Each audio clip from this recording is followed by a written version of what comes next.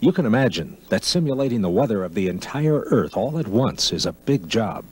Managing the resources to accomplish that goal is one of the responsibilities of NCAR's Scientific Computing Division, or SCD, which occupies over 15,000 square feet in the first basement of Mesa Laboratory.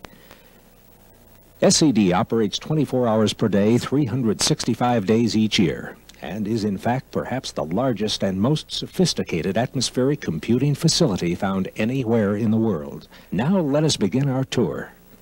The CRAY Y-MP 8864 was installed at NCAR in May 1990. It contains 8 parallel processors capable of performing over 1 billion floating point calculations per second. The input-output system, IOS, and the solid-state storage device, SSD, are contained in the 2 wings, which make up the Y-MP-8's configuration. The SSD provides 256 million 64-bit words of electronic storage, similar to random access memory, or RAM. The input-output subsystem controls the flow of data moving back and forth between the Y-MP-8 mainframe and the other computer systems elsewhere in the room. The Y-MP-2D-216 was installed in June 1991. The Y-MP-2D, supported by the Model Evaluation Consortium for Climate Assessment, or MECCA, is devoted entirely to climate modeling research. It contains 2 processors and 16 million words of random access memory, RAM. The iOS and SSD are contained in the wedge, which is located near the mainframe. The Y-MP-2D performs between 1/2 and 1 billion floating point calculations per second. Disk storage for the Y-MP-8 is provided by 16 DD49 disk drives, each storing 1.2 gigabytes of data, and 8 DD40 disk drives, each storing 5.2 gigabytes of data. The Y-MP-2D has 4 DD41 disk drives, each storing 4.9 gigabytes of data. To the right of the DD49s is the intermediate disk storage, which consists of 24 IBM 3380 disk storage units, each providing 5 billion bytes of storage for a total of 120 billion bytes of fast access storage. These disk drives are used for temporary intermediate storage of archived data files that are accessed most frequently by SCD's users. The StorageTek 4400 Automated Cartridge System, ACS, a fully automated information storage system, was installed October 1989. Early in 1992, the ACS held approximately 1 terabyte of data. With new equipment, which is expected to be installed by year's end, the storage capacity will increase to 4 terabytes. In the center of the ACS is a freestanding robotic assembly that retrieves, mounts, and demounts 18-track cartridges. The robot is able to retrieve and deliver a cartridge in an average time of 11 seconds. NCAR is a member of the Center for Applied Parallel Processing, or CAP. CAP's connection machine is a massively parallel computer which is manufactured by Thinking Machines Corporation and has 8,192 processors, which operate simultaneously on different data items in memory, thus speeding up computation enormously. CAP scientists use the connection machine to solve problems in areas such as oceanography, climate modeling, turbulence, computer vision, and genetic coding. The connection machine is also being used by the Scientific Computing Division to benchmark the growth of parallel processors for future development. Throughout the computer room, you can see small boxes in white cabinets labeled network systems. These small boxes in effect translate the data, often in different computer languages, and compensate for various designs among the machines in the network, so that different forms of information can be used together.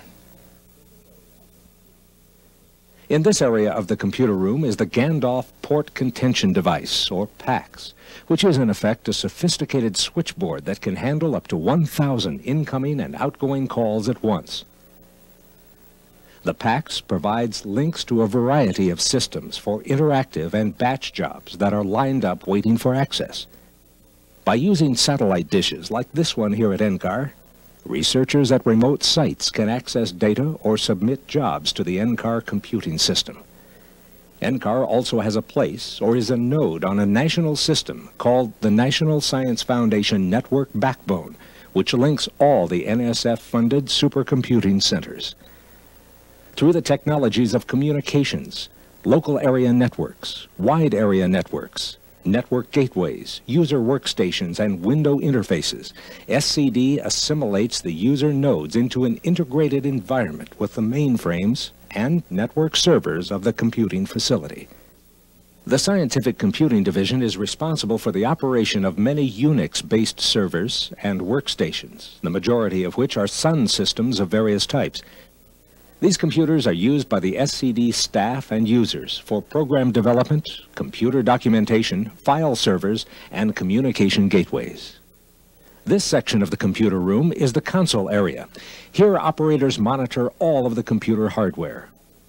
These consoles alert the operators to bottlenecks that could slow down traffic on the network and to erratically performing programs, as well as computers having hardware failures.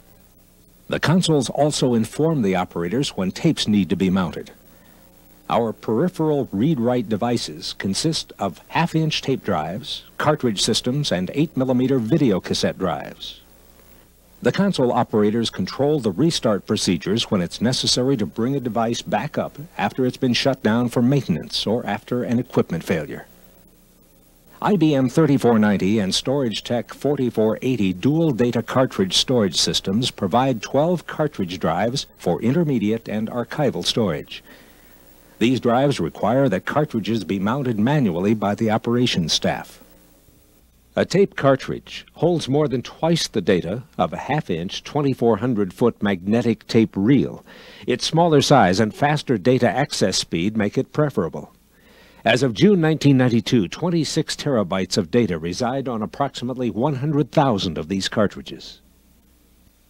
The IBM 3090 controls the IBM 3490 tape cartridge system, the IBM 3380 disk farm, the IBM 3420 tape drives, the StorageTek 4480 cartridge system, StorageTek 4400 automatic cartridge system, 2 Xerox 4050 laser printers, and 8mm video cassette drives.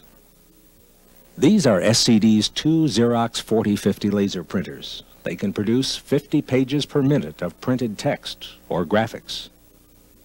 Today, computer output is no longer just in the form of numbers. SCD's computer graphics department can provide more usable output for scientists in the form of images which can be animated.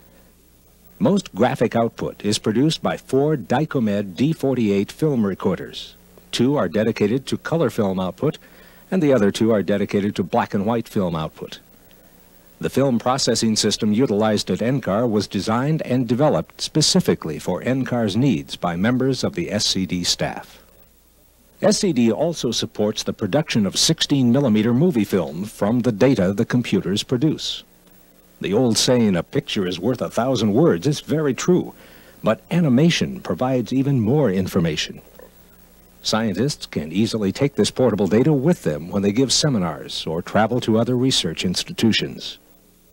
Many jobs utilize SCD's graphics output capabilities. In fact, the SCD graphics output group processes over 100 billion bits of data, resulting in the production of 900,000 frames of film per month. During 1992, in response to changing user demands, videotape became available as an additional output medium, giving local and remote scientists the ability to produce high-quality animation simply and effectively. Initial formats include VHS, Super VHS, 3/4-inch U-matic, and 3/4-inch U-matic SP. Additional formats will become available dictated by user demand. The floor of the computer room is carpeted with special anti-static carpet tiles, allowing the normal static charge of the human body to discharge into the floor rather than into the equipment. This prevents accidental damage to the sensitive circuitry within the computers. The floor is also elevated about 26 inches above the concrete underfloor. The elevated floor allows room for intricate and complex wiring for the various computer systems, as well as directing the cool air supply to the computer systems. The computer room must be kept at 68 degrees Fahrenheit plus or minus 5 degrees, and at 45% relative humidity to ensure proper operation of the computer systems. This view shows the console, which monitors various environmental concerns such as temperature and humidity. It also monitors fire alarm status.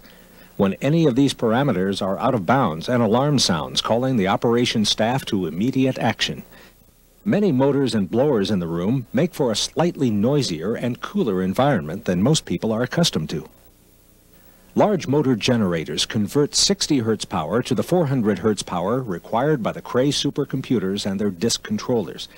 The entire CRAY system, including all peripherals, requires 347 kilowatts of 400 Hz power and 83 kilowatts of 208 and 120 volt 60 Hz power per hour. Computers demand a constant flow of clean electrical power. Any sudden drop, surge, or slow reduction or brownout of power can be damaging to the computer equipment. To help prevent this damage to equipment and interruption of service to our users, most of the communication system's small and medium-scale equipment is hooked to a battery-powered uninterruptible power supply, UPS. When needed, this battery system can supply power to the equipment for approximately 15 minutes. If the power problem has not been resolved by this time, operators are able to shut down the equipment in an orderly manner. Now that we've taken a look at the equipment operated by SCD, let's follow a typical off-site job through the computing facility. An atmospheric scientist would like to test a theory he or she has about rainfall patterns. The scientist first develops a program and algorithms offline and defines the SCD's archived data that will be used during the program run. The program is transmitted to NCAR via phone, various networks, or satellite. The scientist's program is sent to the CRAY Y-MP supercomputer via the NCAR Mainframe and Server network, MASnet. Archive data needed by this program is acquired from SCD's tape cartridges or the intermediate disk storage. This data is loaded onto the disk drives of the CRAY Y-MP. The scientist's program makes its way to the top of the program queue, enters the CRAY Y-MP, and processing begins. As the program is run, results are saved to disk files. These results will be delivered to the scientist at his or her discretion in the form of digital transmission, magnetic tape, paper, videotape, or film. The researcher reviews the results to determine the accuracy of his or her theory. If more tests are required, they can be performed in the same manner as before, accessing the same or other sets of data available at NCAR. The researcher may also wish to consult with others about his or her work. SCD maintains a staff of consultants specifically for this purpose. The scientist can confer with members of the SCD programming staff, computing specialists, or other scientists doing similar research. This video was produced in the spring of 1992. Remember that computing technology is being improved and updated constantly. We hope you've enjoyed this tour of the Scientific Computing Division at NCAR. If you desire more information about systems covered in this tour, please see the window display, or you may contact the receptionist.